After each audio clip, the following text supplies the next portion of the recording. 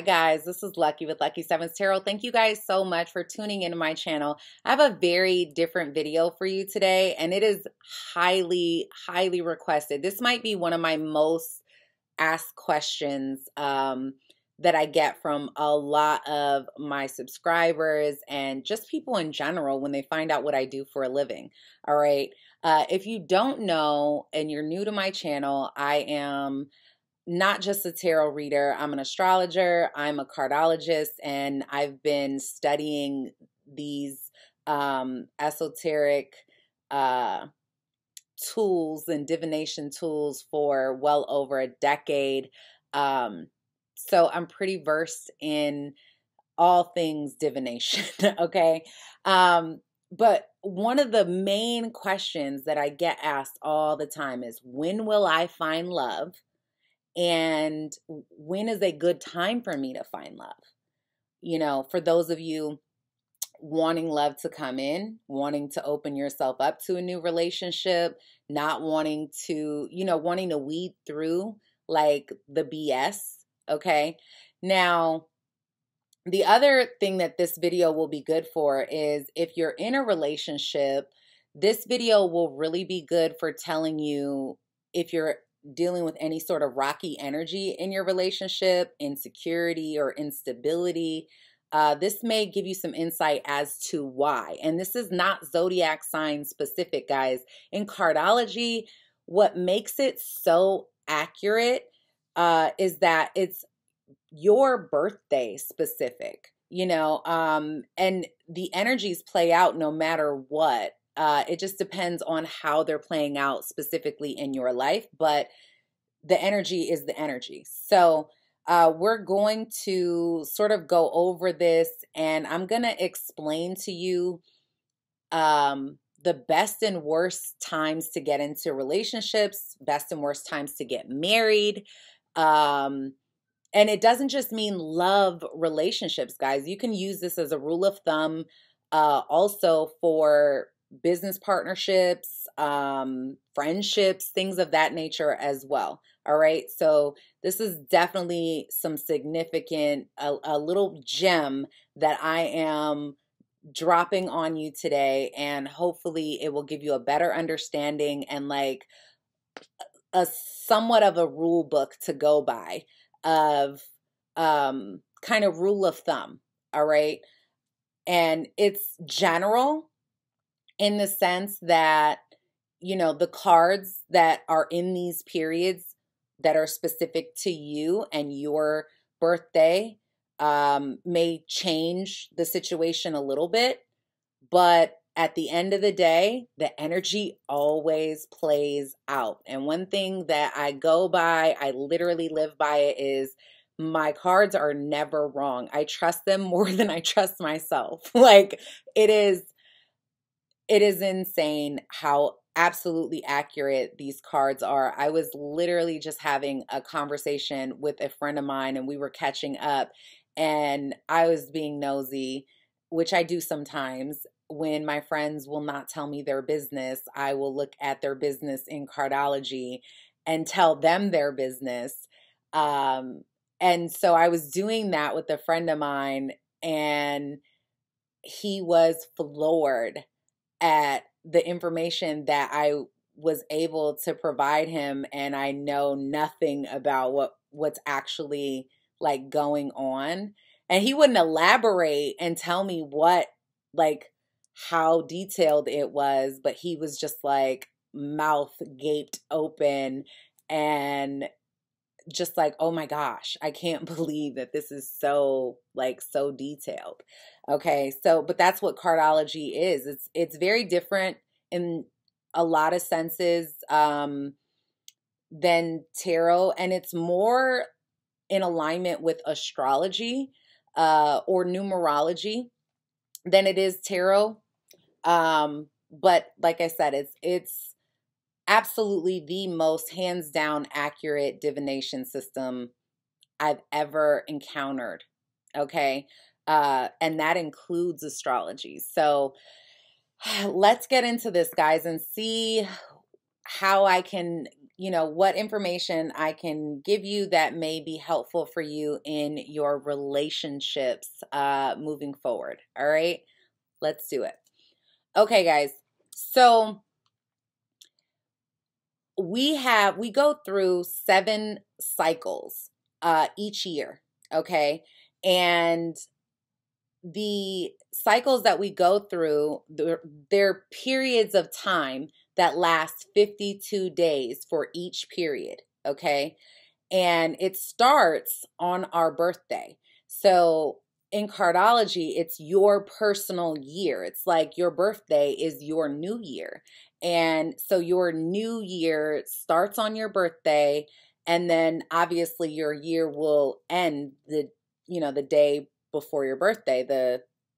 So mine is January 13th. So my year ends January 12th. Okay. So my personal year ends January 12th, and it'll be different for everyone. Okay. Because your birthdays are different. The only time that it will be the same or you will have similar energies is if your birthday and someone else's birthday are around the same time frame. So I have a friend whose birthday is the day after mine. So I know that we experience at least similar energies throughout our lives, because my birthday is the day before. And therefore, I can kind of relate a little bit more to the experiences that my friend has, because I deal with that same energy at the same time, right? But so your birthday starts a new year for you specifically, and it starts your 52-day period or cycle of your Mercury cycle. Now, every cycle, every 52 days is ruled by a different planet. Okay. And you got to think about what that planet does. All right. So Mercury is one of the fastest moving planets in the solar system other than the moon. And so things that happen in a Mercury period are usually surrounded by thought, the way we speak, our relationships to our siblings. And they happen very quickly. You could find yourself during a Mercury period communicating a lot with other people, being out and about, developing new relationships, or talking on the phone, things like that, right? Celebrating your birthday. And as far as love is concerned, if you start dating someone, okay, during a Mercury period, it is usually a period where things happen very quickly. There's a lot of communication, a lot of flirtation back and forth, but things end also equally as quickly as they began, if not quicker. Okay. So for example, one time I met a guy and we started dating on my birthday. Like literally he took me out for our first date on my birthday. And I knew, because I know the cards, and this was years ago, but I knew what it was. But things happened very fast, and sure as shit, they ended just as fast, But usually after the 52-day cycle or 52-day period, maybe it'll go into your Venus period, but after Venus, as soon as Mars hits, finito. Okay. Now, and that's not all the time. I don't want to guarantee you that that's all the time, because a lot of times somebody can come in during your Mercury period and they can stay for a long period of time. But usually when they leave unexpectedly, or they leave very quickly. And it's, something that may be a little bit where you're like, wow, I didn't expect that or anticipate that to happen, right? So keep that in mind if you're dating during a Mercury period. It's also the same for marriage. So I would never recommend somebody to get married during a Mercury period. And that is your Mercury period and your partner's. So if you are thinking about getting married and you're trying to pick out dates and you want your marriage to last, look at your chart, look at your partner's chart, and pick a date that is either within one of, that's within one of these good periods that I'm about to explain to you that will give you the highest opportunity for a long lasting love and committed partnership. Okay. But Mercury is not one of them. Usually if you get married during your Mercury period or your partner's Mercury period, the relationship will eventually, you come together because you have commonality, but then you end up, it dwindles out as things change, as the seasons or the periods change, okay? So after your first 52-day Mercury period, you go into your Venus period. Venus period, you got to think about what Venus rules. Venus is the planet of love. It is the planet of beauty. It also money, right? But this is a great time to fall in love. If you meet someone during this period, if you wanted to get married during this period, this is an amazing time to do that, okay? Because it is your Venus period. So, and Venus being that planet of love and external beauty, it can definitely bring a lot of options available to you where this is a time where you might be more physically attracted, more in tune with like what you look like externally and making yourself more beautiful. You could find yourself deciding that you want to go get your hair done and your nails done and you want to look nice and make yourself feel good and get out and, go on a date or two or what have you. This is maybe a time when you want to decide you want to lose weight, whatever. Okay. But you doing these things may attract people to you that are interested in you because you are now physically the most appealing during this period, okay? Now, your next period lasts for 52 days, and it is your Mars period, okay? Mars is the planet of passion, but it's also the planet of war. Now, for those of you in relationships during this period, this could be a time where either you're finding yourself having very passionate relationship with this person or you're fighting a lot, like fighting, arguing, all of that because Mars, is the planet of war. So you want to be very careful with this energy. This is a great time, especially in relationships, to be competitive with each other, like friendly competition, going to the gym together, working out, hiking, doing things where you are physically active, having sex. Like these are things that you do naturally during a Mars period where you're going to want to do more of those things, especially if you're in a relationship, because you want to manifest the most positive, manifest this energy as the most positive way as you can. And that is the best way to handle that energy. Now, for those of you that are single, you could find yourself having a lot of sex during this period of time. You could find yourself more physically active or more physical just in general, like find yourself even more irritable, especially with the opposite sex, okay? So you want to be careful of that energy for those 52 days during that period of time, all right? Now, after that, we go into our Jupiter period, okay? Jupiter. I actually love this because Jupiter is the planet of luck. Jupiter is the largest planet in our solar system next to the sun. and it is the planet of expansion. So Jupiter brings in a lot of luck. It has a strong spiritual overtone to it. During this period of time, you could find yourself, if you get into a relationship or you get married during this period, this would be a time in your life where things are financially really good. You know, if you get married during this time, this is an indication that your marriage would have a strong financial overtone to it, that together you guys could be like the Jay-Z and Beyonce of things, or have really good luck. You know,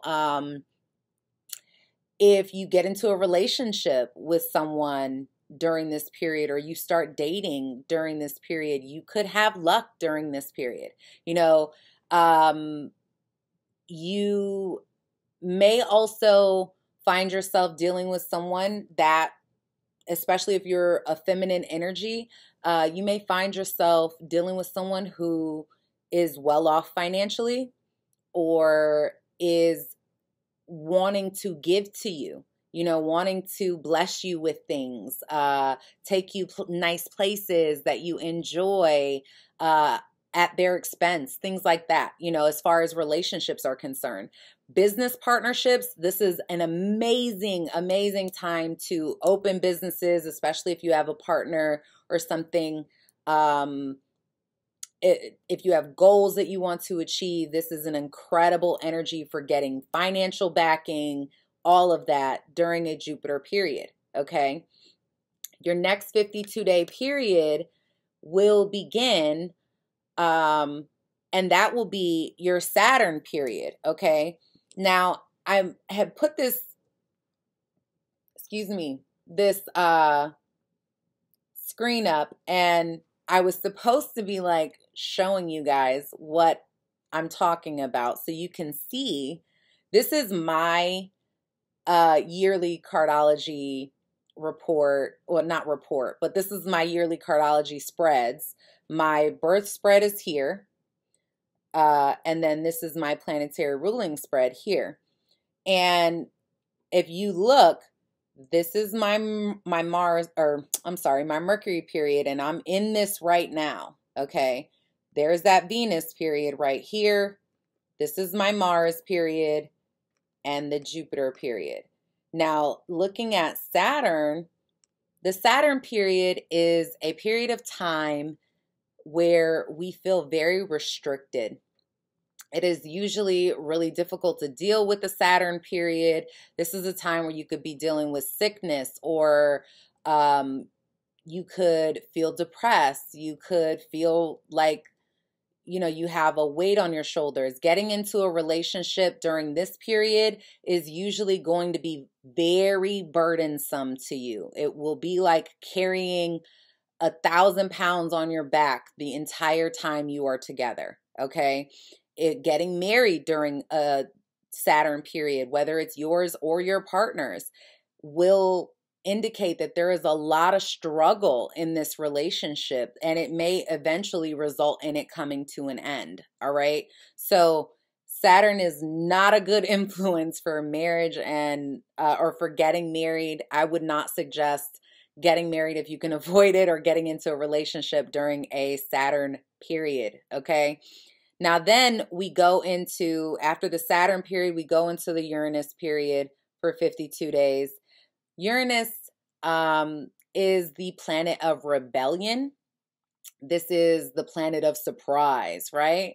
So this is a time, especially because it comes after the Saturn period. If you are in a relationship and during the Saturn period, you feel like things are going haywire and the relationship is just not, you know, it's a struggle. The Uranus period is the period that brings the breakup, okay?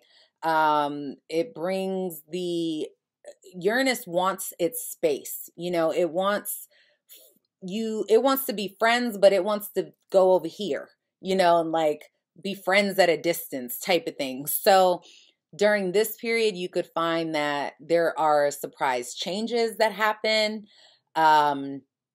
There are things in your life that, you know, relationships there could even be relationships that come into your life surprisingly during this period. And if they do, there is possibly some element of spiritual or karmic sort of connection there. I wouldn't say that it's a great time to get into a relationship or to be married. Usually, this is a period of isolation or needing to be more by yourself. And if you do get into a relationship during this period, it's one that you guys are friends first or have at least like a solid foundation of friendship. This is going to be something that it may be more adventurous for you, you know. So just be ready for the unexpected if you get into a relationship or marriage in this period. Now, your next 52-day period is the Neptune period, okay? And Neptune it's tricky because with the Neptune period, a lot of times we find ourselves dating during the Neptune period, right? There's interest in us and we find ourselves interested in other people during this time. But what ends up happening is when we get into relationships during a Neptune period, where Neptune makes you not see things clearly, okay? I always say that when Neptune is present, you've got to it's like having a blindfold on your face, on your eyes, and then somebody turning you 100 times, and you have no idea like what direction you're going in. You just kind of have to feel your way around. So it's one of those things where you could definitely not be seeing things clearly during this period, okay? And so getting into a relationship with someone during your Neptune period, regardless of how long it lasts, usually you end up placing your fantasies on the other person, or they're doing this to you.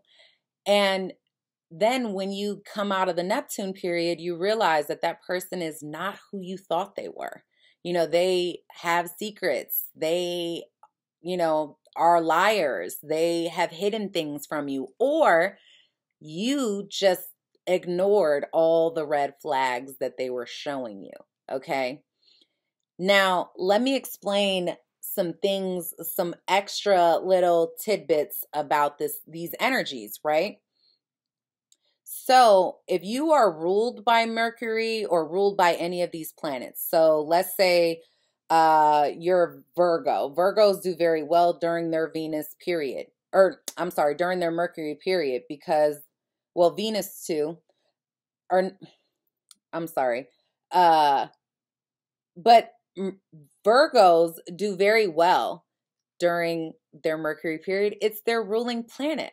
So even if Mercury in astrology is in retrograde, which it is right now, and I'm in my Mercury period and I'm feeling every bit of it. If I was a Virgo, I would breeze through this energy. Okay.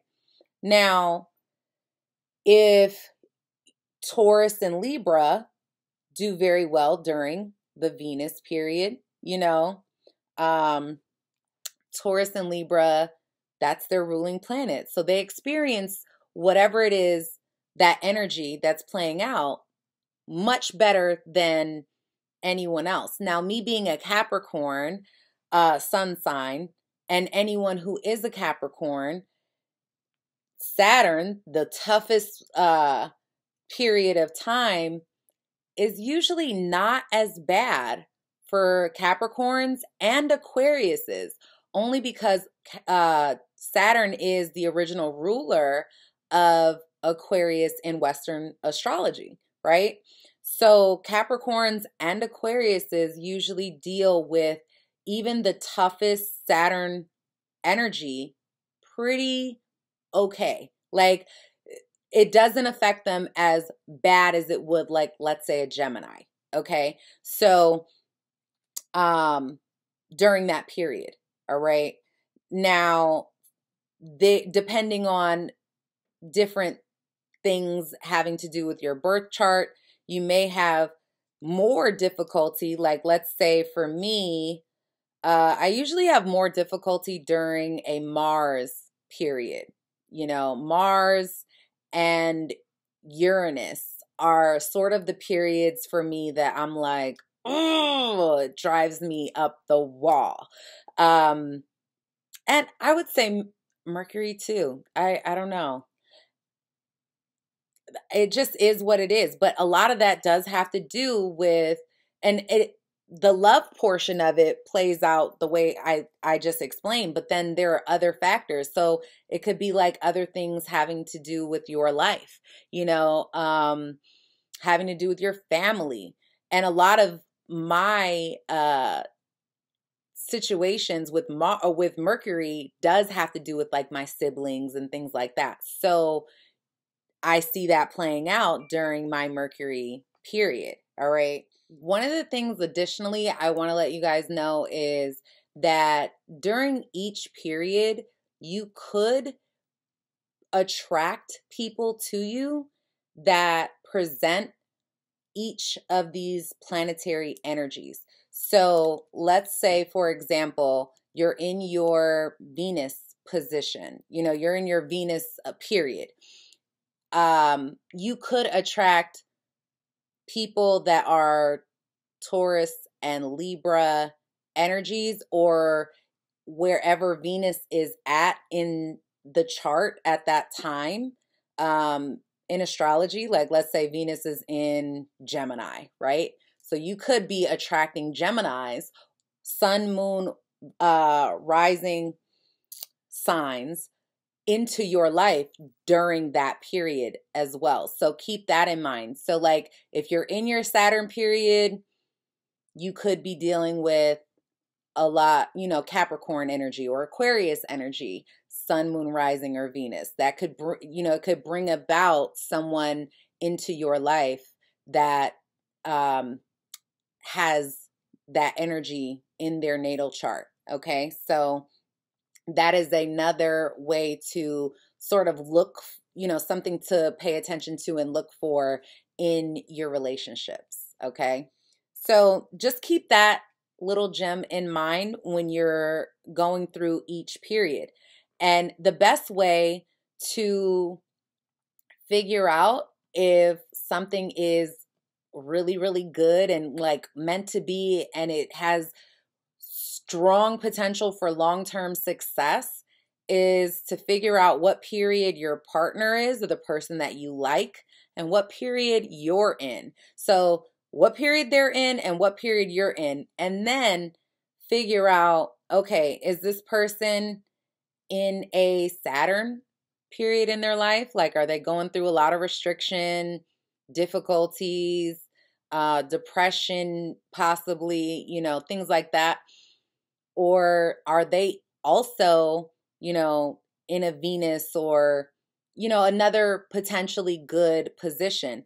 Now, if you see somebody in a Neptune position trying to come towards you, remember what I said, that they could place their false fantasies on you, which would eventually cause you to feel restricted at some point, and maybe something that you end up, you know, pushing away from you anyway. All right. All right, guys, I hope that this was helpful for you. If it was, let me know in the comment section down below if you'd like to know more about this, if you want me to go in more detail, or if you wish I would never did cardology at all, or whatever. I don't know. So let me know. And if you'd like something personal just for you, I do have cardology readings, cardology reports, and tarot readings, and all kind of fun stuff available on my website, lucky7tarot.com. I want to thank you guys so much for joining me and tuning into my channel. I appreciate all the love and support. You guys are amazing. And I ask that you please like this video if you thought that it was helpful for you. It does help to support my channel, and I definitely appreciate that. So, all right, guys, I wish you all the very best. Peace, love, and blessings to you always. Until next time. Bye-bye.